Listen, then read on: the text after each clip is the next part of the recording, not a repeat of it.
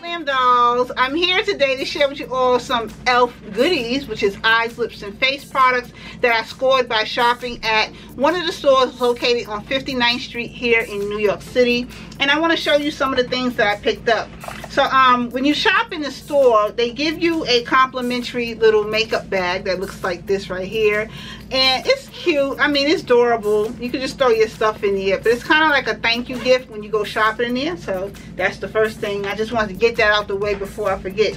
So now, if you are an official GlamDoll to this channel, and when I say official, that means a subscribed GlamDoll, you know I have oily skin, and it's really difficult for me to find skincare products that can combat against the oil seeping through when I, wear my makeup and stuff. So while I was in there, I seen that E.L.F has this oil control liquid lotion that's infused with tea tree oil that looks like this right here, and this is what it's looking like when you get it out of its packaging.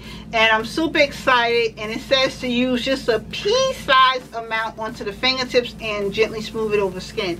So I'm really hoping that this works, because I'm gonna come back and tell y'all if it do, or rather if it don't, whatever.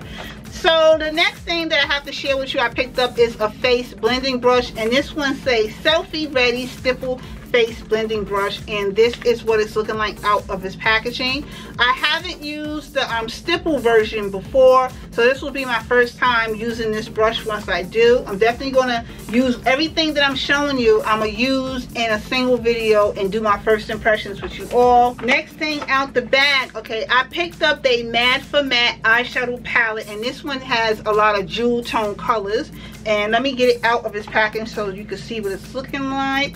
So when you get it out of its packaging, voila, these are the colors right here.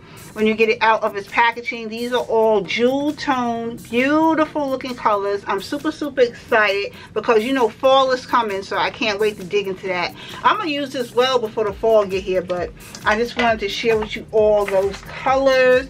I picked up another Stardust glitter liner in pink opal. These are just glittered liquid liners, that's all they are. And what else? Oh, one more liquid liner in the color called Shimmering Gold. That looks like that right there, Shimmering Gold. Oh, my bag is almost empty. I told you this was a real quick haul. Oh, do not laugh.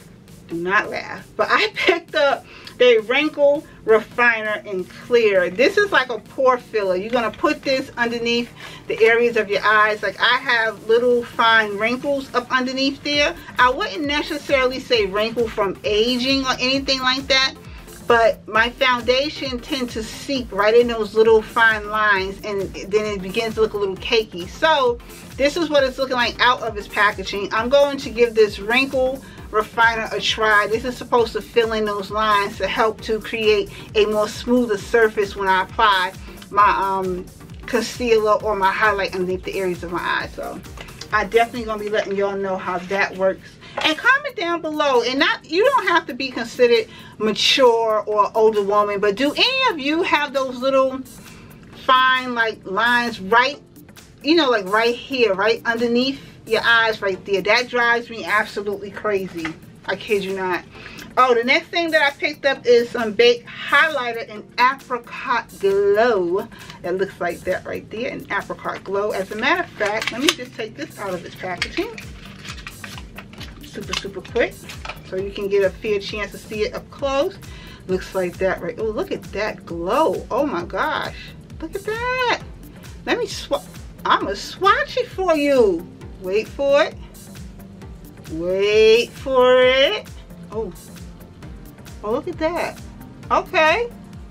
Come through highlight. Come through highlight. You see that right there? Swatching. Let me apply it. Let me see. Come through highlight. Oh yes, come through. I'm so silly. But at least you see that I did apply it to use it. This is gorgeous. Oh yes. Yes, I'm gonna use this as eyeshadow too.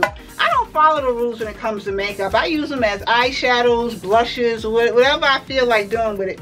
Now the last thing that I have to share with you, and then my video is over, I picked up another brush, but this is the Featherlight highlighting brush, and look at that, it's a highlighting, I forgot, this is a highlighting brush, so I didn't even have to use my fingers for the other thing. But let me take it out of the packaging. This is what it's going to look like when you get it out of it. Can I get it out? There we go. Oh, look at that. Oh, just go like that. This feels good. Oh, I can't wait to use this.